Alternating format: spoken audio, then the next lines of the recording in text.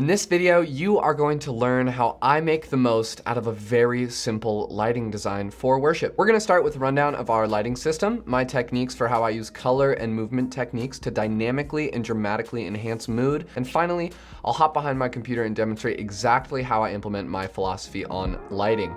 Coming up.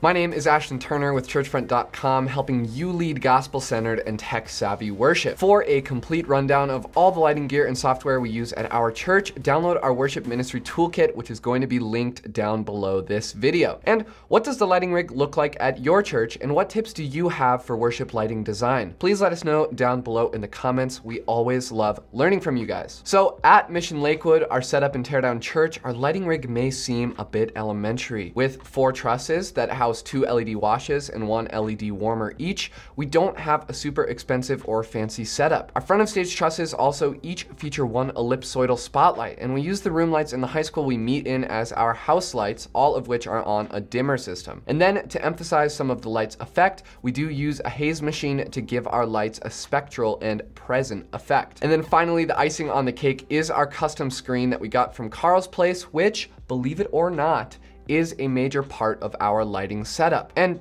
that's it. Following the 3-point lighting technique, we are able to use 12 total LEDs and 2 ellipsoidals to achieve everything we need our lights to do. We don't have any movers, we don't have an LED wall, and this setup is super easy on the budget, and we set it up and tear it down every single week. And let me show you a little bit of what it is capable of.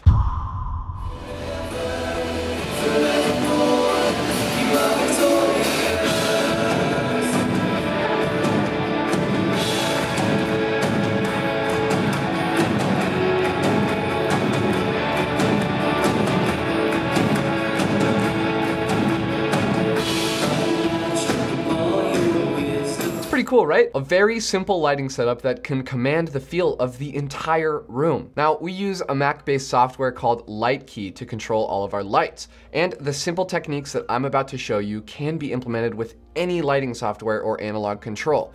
I'm simply going to demonstrate it through LightKey. Really, the most important thing about lighting design is dynamics. My first technique in making the most of any lighting design, simple or stadium level advanced, is to pay attention to your dynamics. It is crucial. The lights have to match the mood, energy, and theme of the song. And if you do this right, you are going to have a very powerful lighting rig. But if you do it wrong, you're going to cause major distractions. So let's take a look at the dynamics of a popular worship song right now, Another in the Fire. The song starts with 2 slow verses and chorus, then slowly builds into a heavier second chorus and bridge, a breakdown for the bridge, then a lot of energy for the last chorus and bridge, and then finally it breaks down a final time for an end tag. And then also it's important to consider the theme of the song. Another in the Fire emphasizes the truth that God is with us even in the fire, and that he brings peace when we are in the storm. So red hues are an obvious way to emphasize the theme of fire, and white hues are a way to support themes of peace, triumph, and victory. Understanding where a song goes dynamically and thematically is the first and most important key to building good lighting design. Now, LightKey has the ability to add effects to our lights that create movement and a lot of options for dynamic progressions.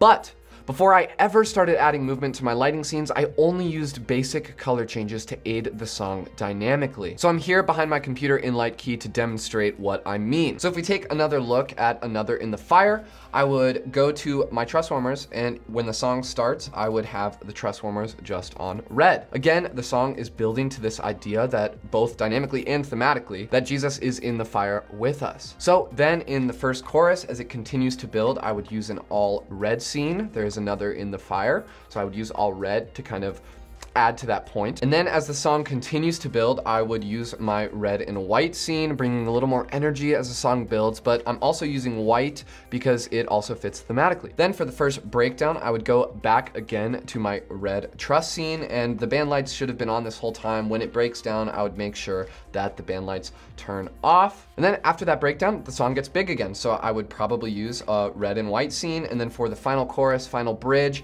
I'd probably go to an all white scene to really really emphasize the joy that comes with every battle. And then finally, after that final big energy of the song, it breaks down again, and I would go back to my red trusses again after the song is done, making sure my spotlights black out. And another thing that's important to note here is that I would be sure to use a red background for our song slides to further emphasize the mood and feel of the song. So that's my first technique and just a really quick case study of a specific song, but many worship songs follow a very similar dynamic pattern. And if you only take one thing away from this, it's that you need to pay special attention to the energy of your lights compared to the energy of the song, and then also the color of your lights compared to the theme of the song. No matter how big or small your lighting setup is, your lights will be distracting if you do not match the energy of the song. And again, many worship songs do follow a similar pattern of dynamic building and breaking down, so I just match my lights to that pattern and just paying very close attention to the color that I am using. So light design on a song like Only King Forever would rely heavily on the color purple, and a different song, Build My Life, would also probably rely on the red and white colors. This brings me to my second technique, and that is emotional shepherding. As a lighting designer, you are an emotional shepherd. And what I mean by this is that you are responsible for crafting the external environment that will have an internal impact on the congregation. And I'll show you two examples of this to illustrate what I mean. Take a look at this lighting scene I used in Sails, a new song we just introduced to our church.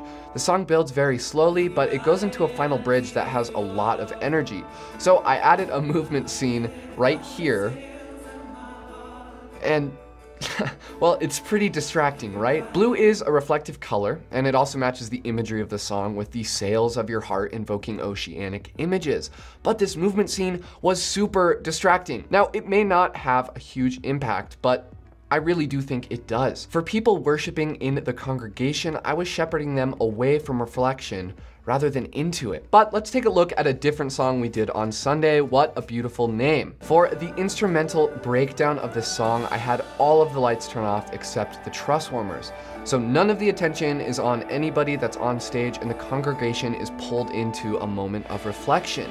Both of our worship leaders are able to ad-lib and sing as they please, and then as we go into the bridge, the lights come on, not a full movement scene yet, but all the lights come on to really emphasize that build going right into the bridge. And then after the bridge, you can see here going into the chorus that we have a movement scene. And again, this is just progressing with the way that the song progresses. And I think I did a lot better job of this song than I did with Sails because it is not distracting. It is conducive to the environment the song is trying to build. Lights and music cause people to feel things. There is no denying that. And using lights as a way to shepherd people into certain feelings rather than away from them is a crucial part of lighting design. So during a blackout, a member of the congregation might start thinking about the football game coming after service.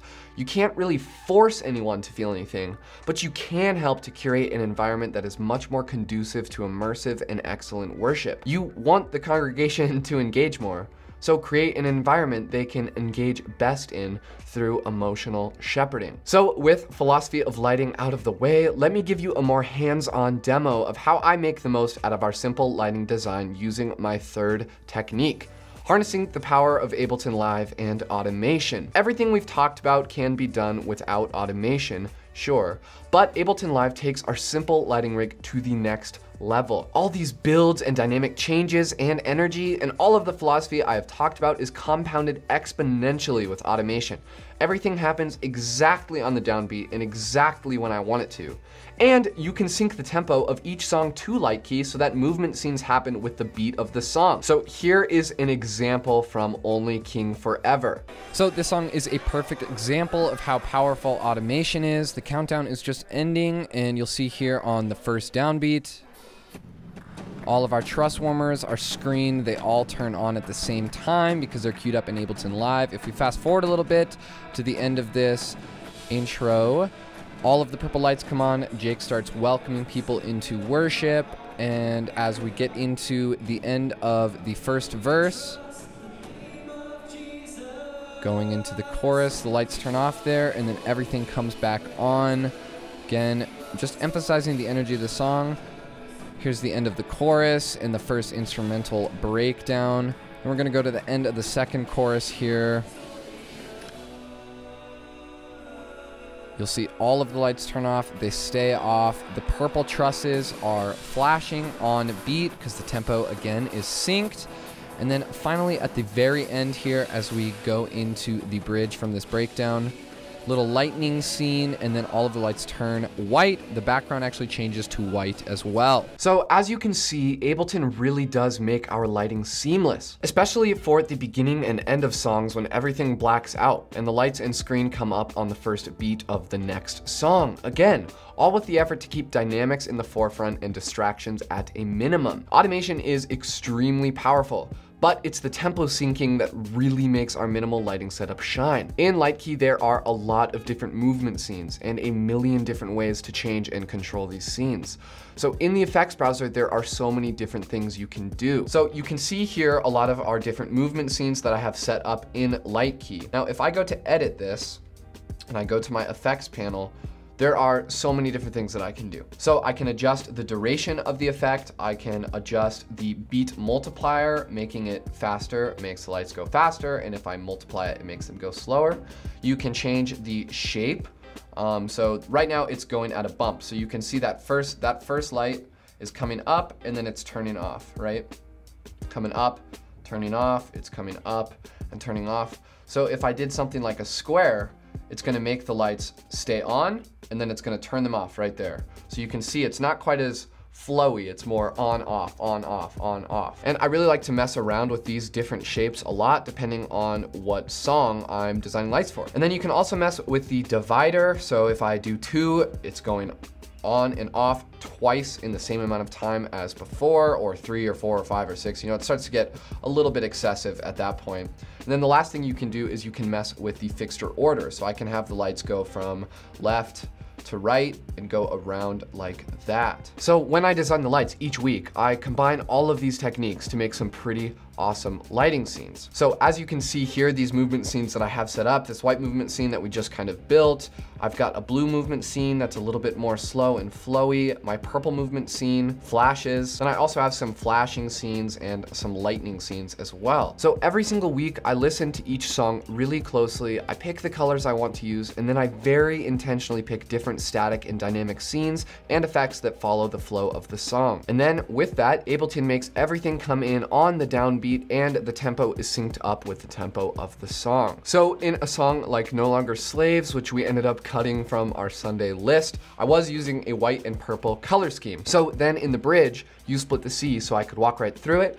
I used this purple movement scene that again was synced up with the tempo of the song to really seem like the stage was being split in half. And it's a really subtle thing, but again, it's just emphasizing what the song is trying to say thematically. Really, my greatest piece of advice when building lights for your worship sets is to really immerse yourself in the song. I spend a ton of time each week programming lights because it really is that important. I really pay attention to how the song makes me feel at each section, and then I use a lighting scene to match that feeling. And then the very final piece to making the most of our simple lighting design is its power in spontaneous moments. So during rehearsal, I will sometimes add a repeated section of a song to Ableton that I think we may continue to play, like another bridge or chorus. Then after the song is done and the lights go down, we may continue playing, and we can play for however long we want because of looping pads in Ableton Live.